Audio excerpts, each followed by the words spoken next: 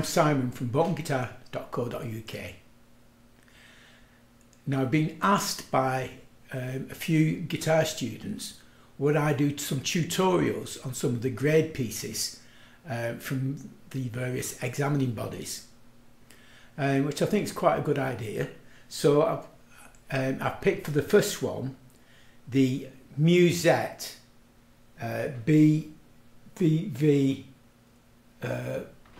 Annh II from the Associated Board Grade 5. Now this is a tricky little piece and seems to cause quite a few problems with Grade 5 players, mainly, surprisingly, with the right hand. So it's in the key of D and it's in 2/4 time. So let's go over and have a look at it. So starting at bar 1, it's quite repetitive, this piece, so we need to place the first finger on the 3rd string, 2nd fret, and we need the little finger on the 1st string, 5th fret. So we're now playing the 4th string and 1st string together, which is giving us D and A. You now play the 3rd string, so that's, drop the little finger back. Now notice you're keeping that 1st finger down, and we're playing the 4th string and 1st string, and we're doing a pull off or a slur from the G at the 3rd fret onto the F sharp on the 2nd fret of the 1st string. So we're now playing, keep the 1st finger down, take the 2nd finger off, and we're playing the 3rd string and the 1st string open, and then we can play the 2nd string 3rd fret D. So we're playing, that first bar is, now you can use your 3rd finger or your 2nd finger for that last note.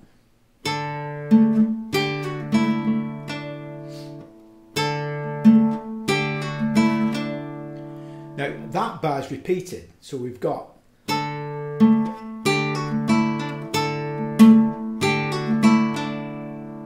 so that gives us bars 1 and 2. Bars 3 into 4, we're keeping that 1st finger down on that 3rd string 2nd fret.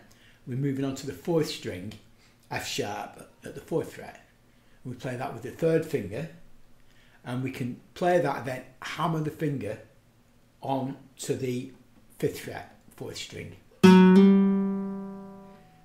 After that we then play the 3rd string, which we're covering with the 1st finger, so we're playing back to the 5th fret, back to the 4th fret 4th string F sharp, and we're now dropping down to the E on the 4th string 2nd fret.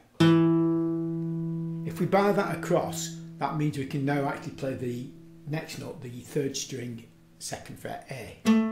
So it's drop the 3rd finger onto the 4th string 4th fret, F sharp, and then the last note of bar 4 is an open string. So bars 3 and 4 give us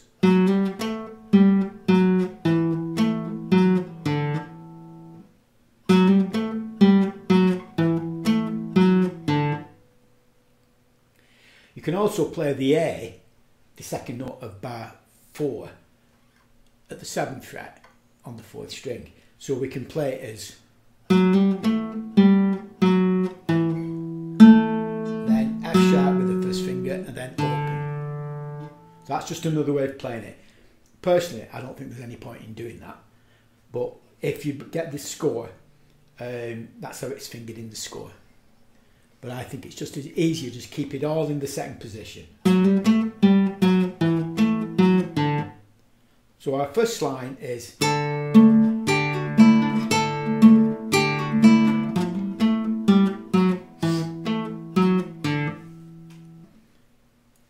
bar 5 and 6 are a repeat of the first two bars.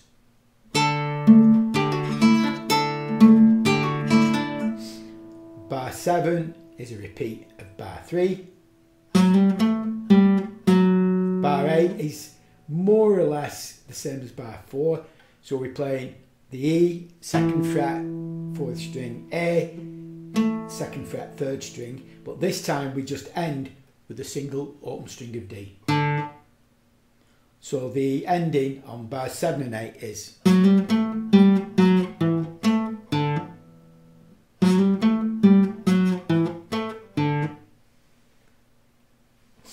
If you look at the score, you'll see that you've got dotted notes underneath the bars 3, 4 and 7 and 8, indicating staccato notes. So it's actually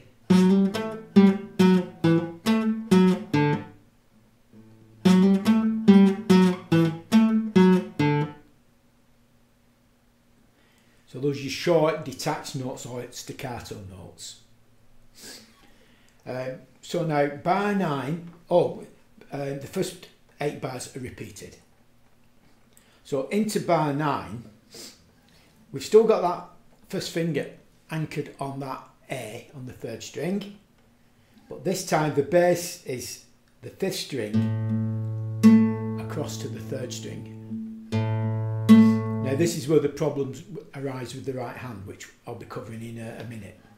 So we're starting with the 2nd finger on the 2nd fret, 2nd string C sharp. We're playing the 5th string and 2nd string together. Then you hammer the finger down onto that D at the 3rd fret. You can either use your little finger or 3rd finger, whatever's comfortable. Onto the second half of the first beat, we play the 3rd string and 1st string together. That's the 1st string open. So we're playing. You repeat that. So bar 9 is.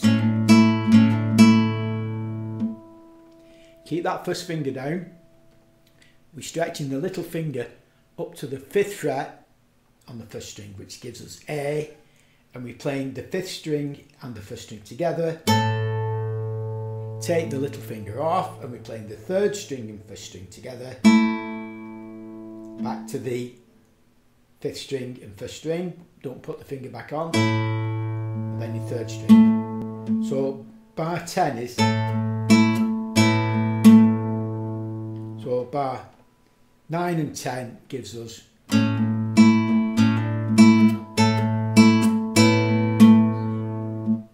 Keeping that first finger down, remember that's anchored there for the moment. We go back to the A and we're playing the 5th string and 1st string together. Take the little finger off again. Back on with that little finger and we're playing the 5th string and 1st string. Then that little finger's coming off again to give us the 3rd string and the 1st string open. So bar 11 is. So taking it from bar 9, it gives us this.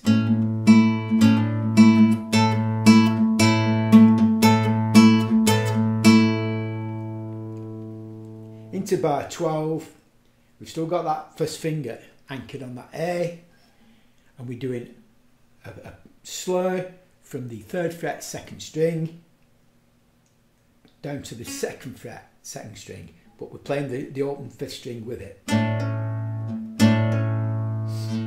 Take the 2nd finger off to give us an open B, and we put the first finger, well the first finger's already there, so we just play the A on the 3rd string. So that is.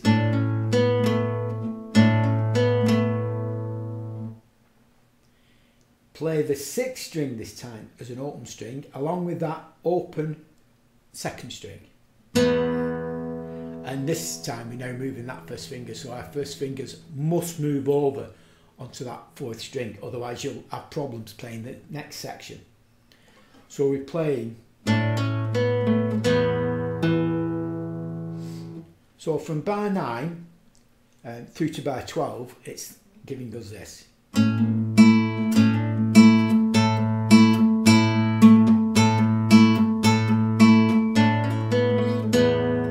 Change. Bar 13, we place the little finger now on the second string. The first finger is now on that 4th string, 2nd fret, E. And the bass line is the 6th string across to the 4th string.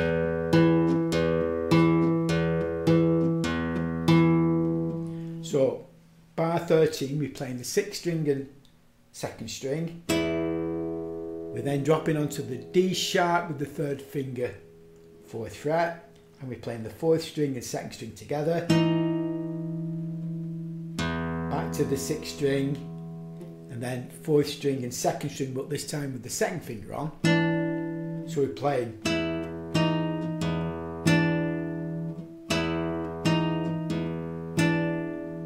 bar 14 is first of all starting with the open 6th string on its own. Notice now you've got a bar on at that 2nd fret, and this time we're playing the 4th string and 2nd string with the bar on. So that's giving us E and C sharp. So we've got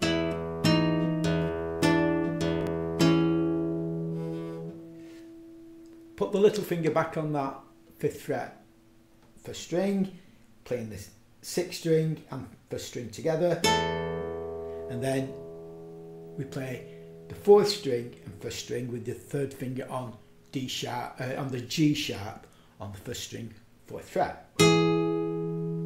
So we're now playing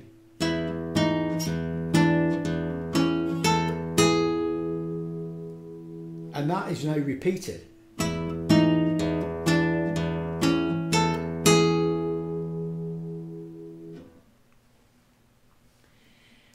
On to bar 17, we now actually finally moving up the fingerboard. So we're moving into the 4th position for this sequence of semiquavers or 16th notes. So we need the 2nd finger on the 2nd string 5th fret, E, and we're playing the 6th string and 2nd string together. We do a slur to the 4th fret, 2nd string. The 3rd finger will drop onto your 3rd string 6th fret. So we're playing, and then that 2nd finger, or I should say the 1st finger, gives us the D sharp. So we're playing, and we play it twice. So that's 5th fret, 4th fret, 6th fret 3rd string, back to the 4th fret 2nd string, and then we repeat the process.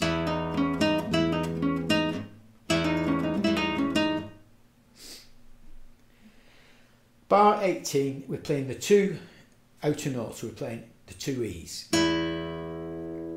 We need the 1st finger now on the 3rd string 1st fret, giving us G sharp, so we're playing the G sharp and the 4th string open. So it's, notice the 1st finger just stays on and slides up a fret to the 2nd fret 3rd string A. We put the 3rd finger on the 5th string 4th fret C sharp, and then the final notes of bar 18, that 2nd finger is already lined up to drop onto the D on the 2nd string 3rd fret. So we're playing 4th string open D and D on the 2nd string 3rd fret, octaves. So that's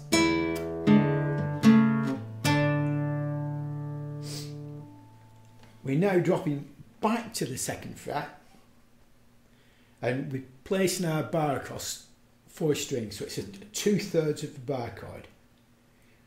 We're playing the 4th string and 2nd string together, which is E and C sharp. Hammer the finger down onto that 2nd string to the D at the 3rd fret, and then E with the little finger at the 5th fret, 2nd string. So we're playing. On the second beat, we play the third string, which we're already covering with the bar, and then we have the little finger landing on the 5th string, 5th fret D, so we're playing.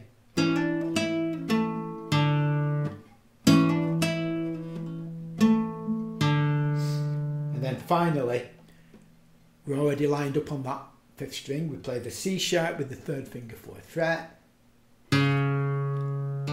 hammer the finger down onto the 5th fret D, we play the 4th string, which is covered with the 1st finger, and then finally the open 5th string. So the final section is, I'll do that again.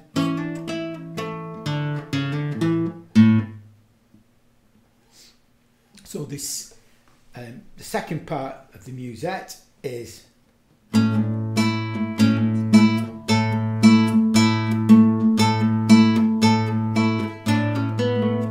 change fingers.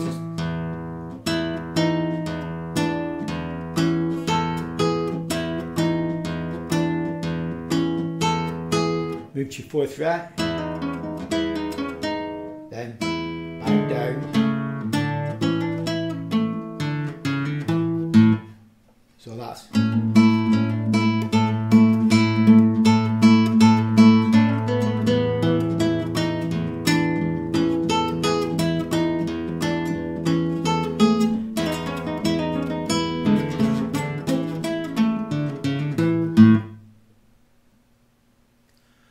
So that is the left hand, which actually isn't, if you're a decent grade 5 player, you should be able to get through that easy enough. But as I've been saying, it seems to be the right hand that caused the problems on this piece. So let's go and see what the right hand's doing. So to continue with the right hand, we're placing the left hand on the notes from the earlier part of the tutorial. So we've got the D and the A. Now, in this first bar, or the first 2 bars, the problem is the thumb has got to keep playing those alternate bass notes while simultaneously you're picking out the melody notes.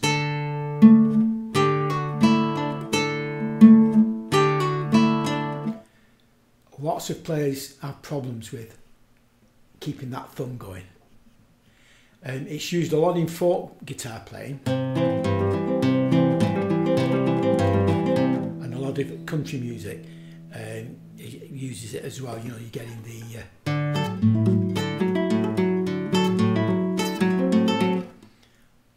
affectionately known in the trade as having an educated thumb. If you're interested in that style, check out people like Chet Atkins or Doc Watson.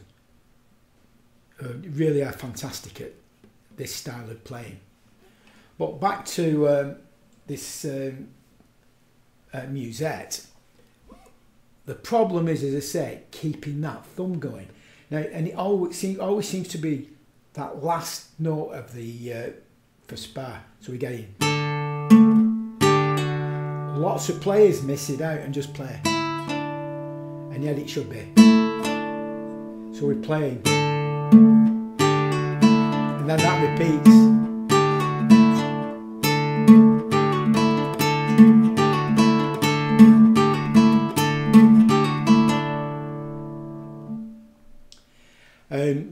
The bars 3 and 4, it's straightforward. You just play. I play those all with the thumb. I play the 3rd string with the index finger, so I'm playing. And then we're back to our alternate bass.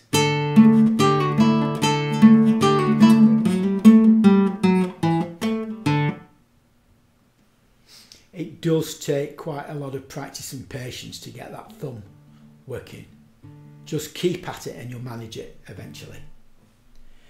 So as we get into bar 9, the same principle applies. So we've got the C sharp hammer onto the D and then the open E, but the bass line now is the 5th string and the thumb hovering over to the 3rd string.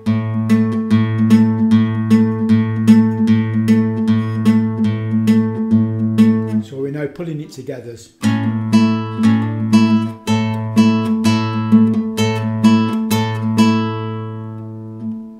I'll do that again. I'll do it slowly.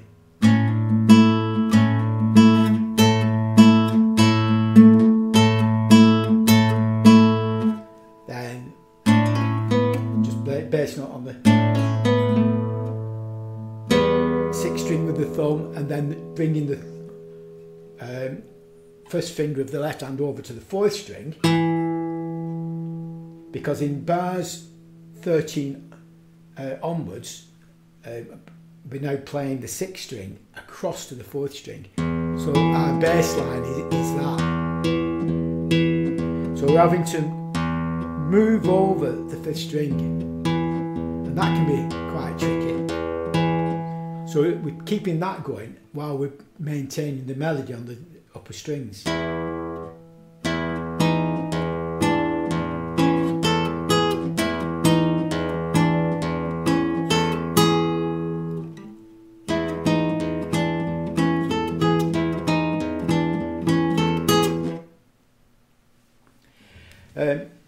Bar 17, the sequence of semiquavers, I'm playing middle finger on the 2nd string, index finger's playing the 3rd string, and then on the 2nd string, as it goes back, I use the 3rd finger, so we're playing along with the open 6th string. So I'm playing middle, index, 3rd, and then repeating the sequence.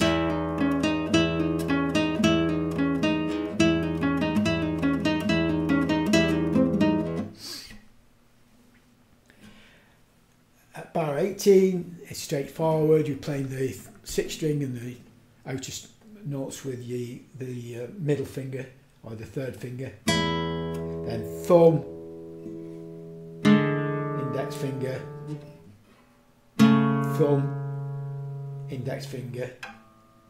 I play thumb, middle finger. Then again, bass note with your thumb, and we've got our,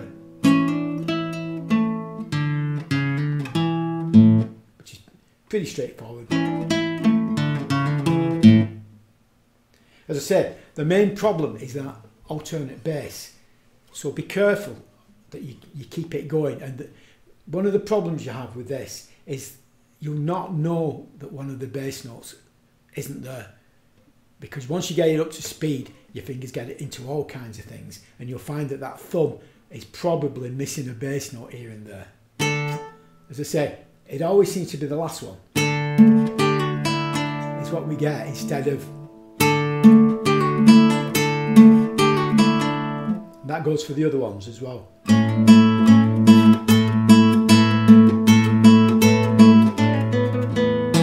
And then 6th string.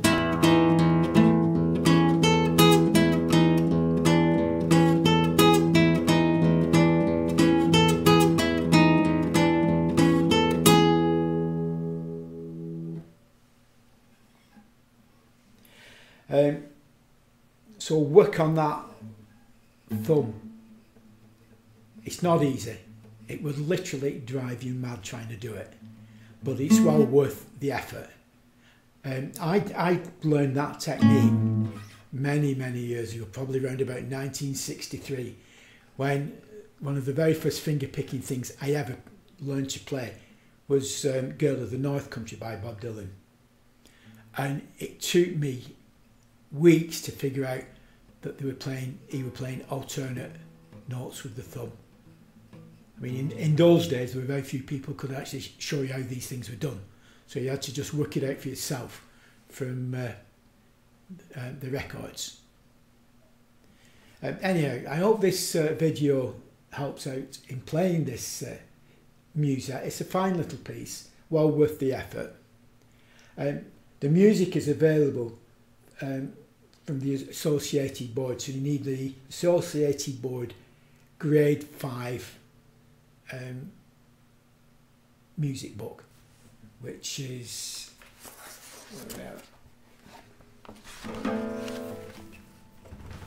that, if you can make it out.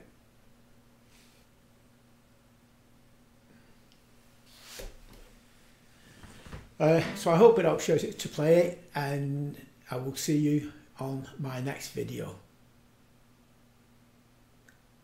If you have any problems, just get in touch with me via YouTube, and thank you for watching. Bye for now.